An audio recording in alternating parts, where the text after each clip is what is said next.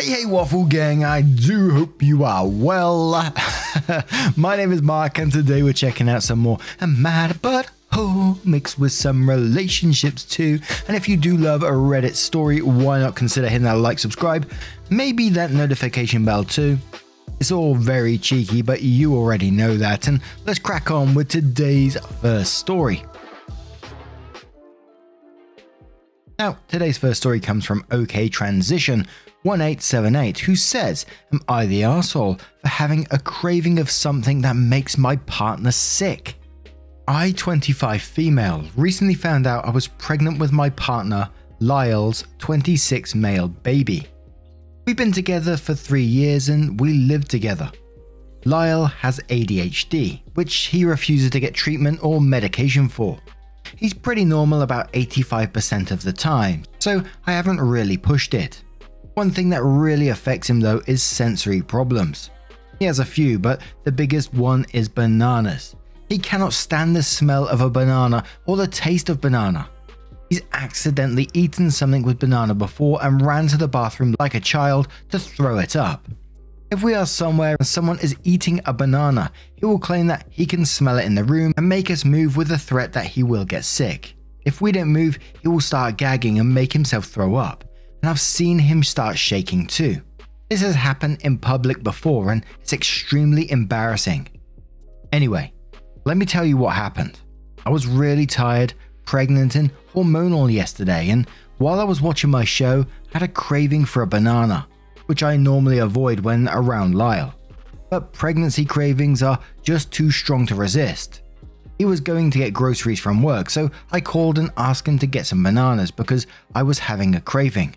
He started begging me before he even got them to not eat them in the house, and I just got fed up and told him no, that I was carrying around his child, and the least he could do about it, since he's not the one having to nurture the damn thing in his stomach, was get me a banana. I'd read online that this was probably the baby's way of telling me is deficient in potassium, and that all I could really stand to eat at this point was the damn banana, and I don't want to deprive it of what it needs. He argued back and forth, asking me to go eat it outside at least, and out of frustration, I just started crying, which made me feel embarrassed. He finally gave in to calm me down and brought it home. I'll admit I was still really mad and upset from our argument on the phone when he came home, and I, in that moment, couldn't face getting up and going to the kitchen. When he came into the living room and sat on the couch, I asked him to peel it, cut it, and bring it to me. I really didn't think that was a big deal, but he blew up at me and told me that I knew it made him sick to even smell or touch. I told him that plenty of people have foods they don't like, and he either needs to grow up or seek help for his illness because he's acting like a child and his problem with bananas is completely abnormal. We argued a bit more and he finally got up, yelled that he was tired of my bullshit and left the house. He hasn't been back yet. I get his issues are a sensitive topic for him, and when I was talking to my friend about it, she said she has an autistic sister and what I did was a bit messed up. So Reddit, am I the arsehole? Look, I'm not going to criticize you for wanting a banana because of a craving. You know, you're not the arsehole for that, but for the way you talk about your partner's sensory issues here, you're definitely the arsehole. And to even try and make him peel and cut it in some, which felt to me, and I'm not sure if I read that wrong, it felt to me as some sort of, you said you couldn't get up and off the couch, but it felt like a power move to me. And some of the other language that you used in this post is normal about 85% of the time. Ran to the bathroom like a child, and you find it extremely embarrassing that he needs to grow up or seek help for his illness because he's acting like a child, and his problem with bananas is completely abnormal. I mean, come on now. Read that back to yourself, and how are you not going to think that you're the arsehole? And there was a turn of events in this particular post because the partner did find the post and they actually commented within it, which we'll cover in a moment. But Rick on PC says, "I was with you until you made him peel and cut it for you, knowing how he reacts to it. You're an arsehole for that. Just peel and eat the damn thing, and I'm guessing you're not far enough along that you can't grab a banana and toss it afterwards yourself. You're the arsehole." Compensate says, "You're the arsehole, wow. You keep saying that he's acting like a child, but you are the one who acted out of petty vengeance. I like bananas, so it's hard for me to relate to that, but there are certain dishes that absolutely repulse me. He bought you the bananas to his dismay, because he felt bad for you that you cried. And how did you reciprocate him? You wanted to humiliate him, making him do something he despises for your satisfaction that you made him do that. I also don't like it when people repeatedly write, he's acting like a child. It seems like people try to diminish one's needs, preferences and wants by saying that. You can't evaluate his maturity. It seems like you don't respect him as a partner. Moreover, I would act like him if I were in his position. Who wouldn't? Nut Michelle says you're the arsehole. Cravings and pregnancy don't give you the right to treat your partner like shit. If you think he's such a child and exaggerating his sensory issues, why did you choose to have a child with him in the first place? Yoshi Pikachu replies that saying, you're the arsehole, get over your fucking self. As an ADHD adult that has ADHD children, people like you are the worst. Sensory issues are very real, and you telling him to grow up is pathetic. Heaven forbid that your unborn child also has ADHD, because you know it is hereditary. Also, who cares that he's unmedicated? Being on meds does not help with sensory issues. MM172 says you're the arsehole, you are pregnant. That does not make you the grand high empress of everything or entitle you to use your condition as an excuse to make other people miserable. It'd be one thing if you'd asked him to get over his aversion enough to bring the food home, but torture yourself and prepare one for me was multiple steps too far. And as for your little just get over it lecture, I hope you don't expect mercy when you hit the part of pregnancy where you're avoiding foods or trying to get your kid to eat, because I wouldn't be forgetting this anytime soon if I were him. And one more from Agnar Krakenhammer, who says not the arsehole until the last paragraph. Yes, he should be seeking help for his medical issues, but he is still compromised and bought something for you that you know for a fact triggers his issues. There is zero excuse to force him to cut and peel a banana for you. Yes, pregnancy is hard and you do need support during this time, but he supported you by getting you the bananas. You decided to get petty and go the extra mile. For that, you're the arsehole. Edit. Go see the boyfriend's comment. Hope he fucking sucks. Hard. Now let's move on to the boyfriend's comments to find out what he says. So Kyle, not Lyle, comes in and says, hey guys, it's Kyle here, Jessica's boyfriend. Yes, she literally changed my name from Kyle to Lyle and thought that was good enough.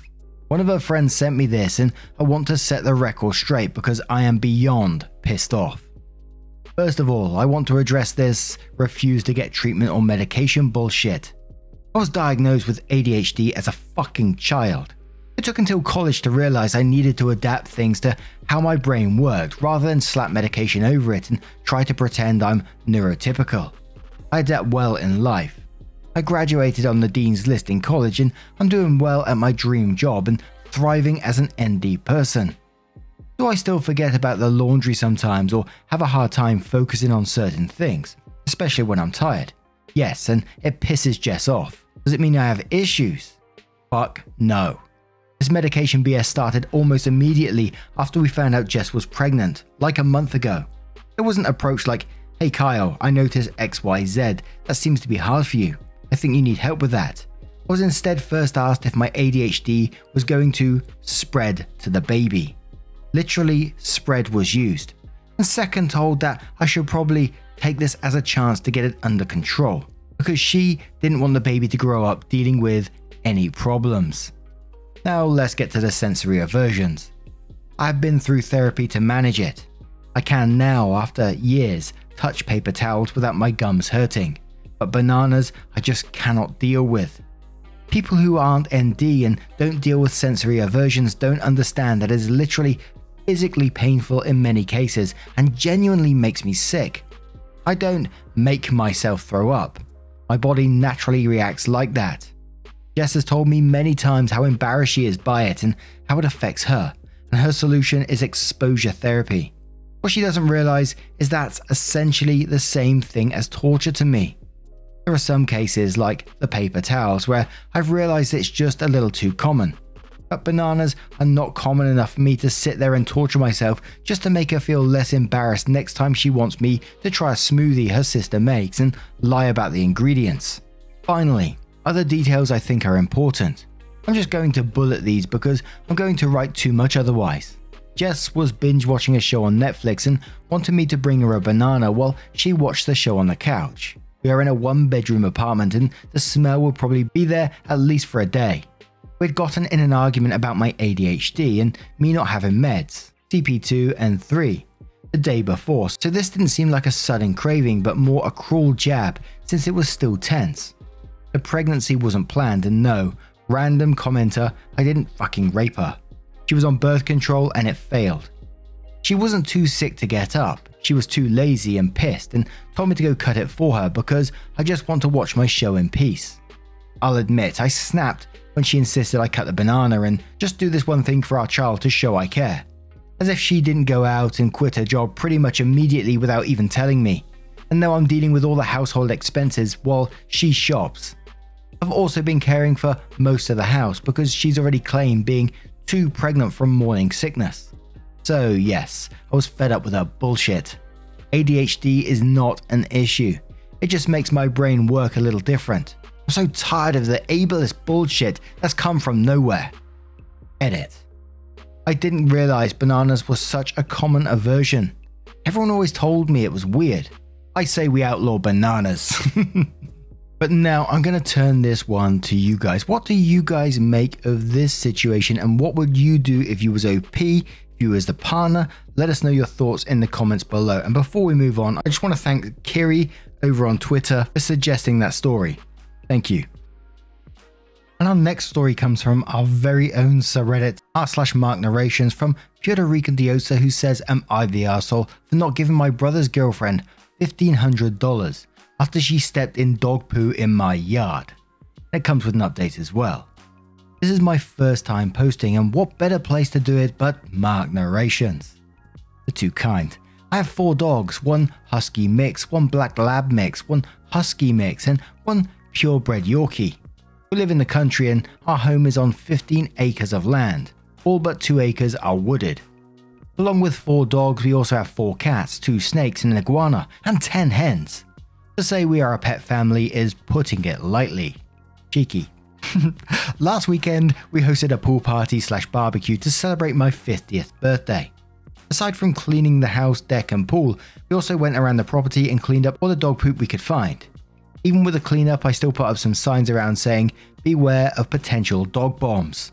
We also told people when they came that while we cleaned up all that we saw, there is a chance we may have missed some poo, and suggested they use caution, especially in the areas where the dogs tend to frequent. The party went on and everyone was having a blast. There were 2 occasions where my daughter found a mound and she cleaned it up immediately. Well, fast forward 3 hours and suddenly everyone stops as we hear someone screaming and crying. My first thought is that one of the children were injured. A bunch of us ran to the side of my house and there we saw my brother's girlfriend hysterically crying and hopping on 1 foot. When I walk over to her, she starts screaming at me and telling me her sneakers were ruined. Apparently she was walking in the wooded area of our property and stepped in a pile of, still steaming, poo. My daughter ran in and grabbed a pair of her slippers and handed them to my brother's girlfriend. And I took her sneakers, brought them inside and cleaned them up. I handed them back and apologized. She went on complaining about my stupid mutts and how they should all be put down because they are disgusting and ruin the environment. She accused me of being a horrible housekeeper and that I did this on purpose because I was jealous she could afford expensive things and I couldn't. After that little speech, I, not so nicely this time, apologized again, but also reminded her that I did clean up and warned everyone to be careful and put signs up. That's when she told me her sneakers were the Union X Air Jordan 4. Off noir. I've got a clue about sneakers, I'm sorry you sneaker fans, and cost her $1,500. She told me my dogs ruined them and I needed to buy her a new pair. I told her I would be happy to pay for them to be professionally cleaned, but I would absolutely not be paying her $1,500. My brother tried to tell her that the sneakers were 2 years old and after I cleaned them they looked almost brand new. She didn't want to hear it and stormed out. The next day started the onslaught of everyone texting me and giving me their unsolicited opinions. It was pretty much split down the middle, with those saying she's being ridiculous and those saying I am wrong. I'm good friends with her mother and spoke to her about the situation. She said to me, "Beth is a spoiled brat, thanks to her father, and you should not pay her for anything more than a professional cleaning." I feel really bad, but I think it is insane she wants me to pay $1,500 for her shoes because she stepped in dog poo on my property. If I was not able to get them cleaned, or if the poo got inside, then I could see her point, but I just don't think she's being reasonable. So since my friends and family are split, I decided to get some unbiased opinions from you all. Would I be the arsehole if I didn't pay her the $1,500 she spent on the sneakers 2 years ago because she stepped in poo in my yard? And I'm just going to cover a couple of comments because I want to get straight into the updates. Remember, these comments are on our subreddit as well. So this one's from PandaLin78 who says, "Not the arsehole. Shit happens." You cheeky so-and-so. And Irish Bridget says, "On a farm, quite literally. Hell, I grew up in dairy country. She should be thankful she didn't step in a still steaming cow pie." And that gave me a flashback to when I was in school and we was on a school trip once and we're staying away and it's like farmers fields all around and we all went running down this hill and I went flying and I tripped over. I think I just lost my footing because I was running too fast and my face went straight in a cow pat. It was a bit crumbly as well. Crumbly but moist in the middle. Lovely. Damn you, bringing up those memories I'm trying to get out of my head. But anyway, the update says, I'm not sure how to update, so I figured I would just edit my original post and add the update here. So first, I want to thank everyone for your support and comments. I didn't really think I was wrong, but friends and family was split about maybe 60% to me to 40% Beth on the issue at hand. So my twin girl suggested I should get some Reddit judgments. Now on to the update. A few things happened since my original post. First, with her father's encouragement. Beth had me served with a summons 4 days ago for small claims court on October 5th, 2022. She is still seeking property damages in the amount of $1,500 and emotional distress damages in the amount of $3,500. Apparently the max one can sue for in small claims court is $5,000 and she is going for it.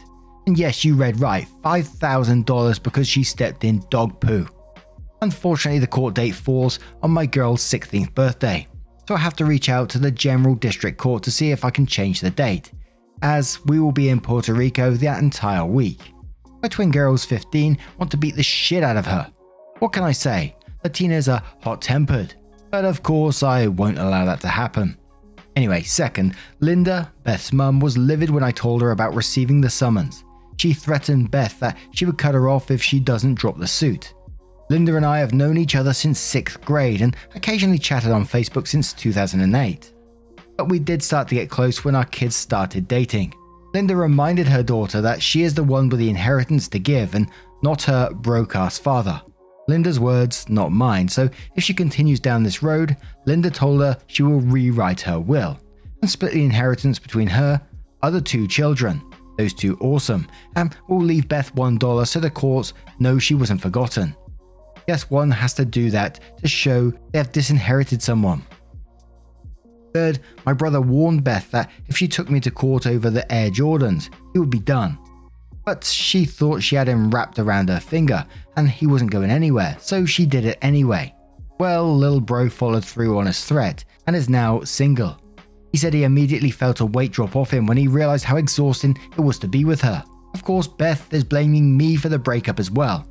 She told my brother that if they do not get back together, she will hire an attorney and open a 6-digit lawsuit against me for alienation of affection, because I coerced him into breaking their engagement.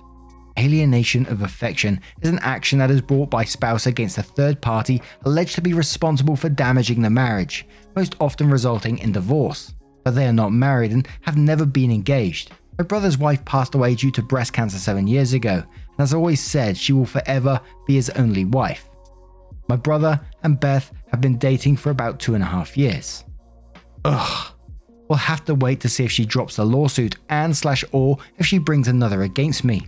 The crazy thing about this is I'm sure you are all imagining Beth is maybe in her early 20s and probably the baby of the family. But she isn't. The woman is 36 years old. and is the eldest of 3 siblings. Anyway, that's my little update. We'll keep you all updated as things progress. And hold up, there's more. Not sure why I put my hand up when I said hold up then in a real sassy way, but anyway, the update continues. Hi all, some of you read my post about my brother's girlfriend who stepped in poop in my yard and demanded me to pay $1,500 to replace, even though I got them completely clean. Not sure if this is how I share the other post, but here we go. Well, I found out my brother's now ex-girlfriend hates me. Also, why she is threatening to sue me if my brother doesn't get back with her. Well, she confessed to her mother that she fears if her relationship with my brother ends, then she will lose access to my husband. Yes, you read that right. My friend invited me over to her house for coffee and chit-chat. When I got there, her daughter was there sitting at the kitchen table crying, and so was my husband. I'm not going to get into everything that was said because my head is still spinning. But yes, for those who have guessed it, she and my husband have been having an affair for nearly 9 months now. And the reason she hates me is because he refuses to leave me for her because he loves me too much. It's more like if he goes, he doesn't get to take my money with him. My husband said a bunch of stuff that I really don't remember or didn't hear. I immediately left because I am Latina, we have hot tempers, and if I do not leave right away, I would have broken this girl and my husband. When I got home, my husband showed up a few minutes later and I calmly told him to pack his bags and get the fuck out. He tried to argue and plead, but about 30 minutes later, my brother ran into the house. His ex-boyfriend called and told him, and basically told him to get the fuck out and off our farm before he beat the crap out of him.